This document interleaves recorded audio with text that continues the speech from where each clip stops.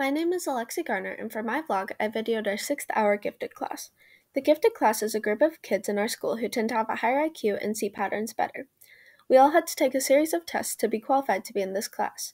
We do the same history curriculum as other 8th grade students, but we often work at a quicker pace and sometimes do different assignments. This allows us to have class time to dive deeper into interesting topics about basically anything. Personally, I love our gifted class because it feels like a time where we can just let loose and talk and have fun.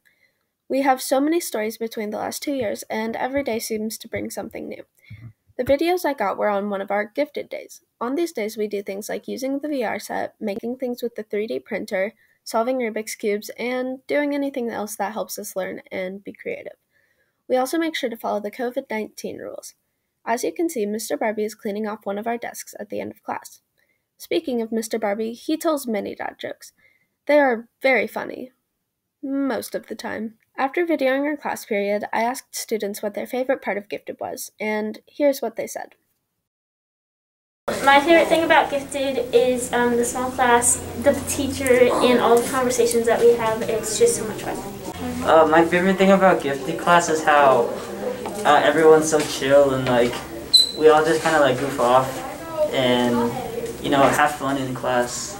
Something I like about Gifted is getting to be challenged while learning history.